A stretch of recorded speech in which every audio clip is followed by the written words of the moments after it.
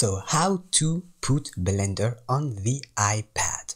First, there is no Blender app for the iPad. You just have to put Blender on your computer and then mirror the screen on your iPad. And for this, you need a MacBook.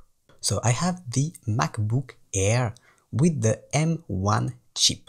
And then I have the iPad Air. First, make sure you are connected to the Wi-Fi and you enable Bluetooth both on your computer and on your iPad. Then what you have to do is click on the little icon with all of the settings on your MacBook and you will have the screen mirroring option. Click on this and then you can mirror to your other device, so iPad, or if you have other screens, everything like this. So you can click on the iPad. If you don't have this, click on display setting and then you can add your other devices. So click on screen mirroring and choose your iPad.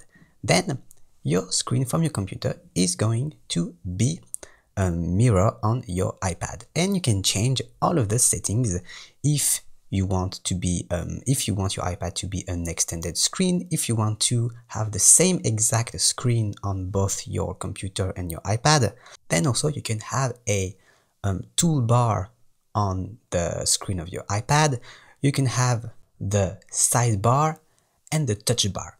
So these I put never, so I don't have the bars and I have my screen on the full screen of the iPad.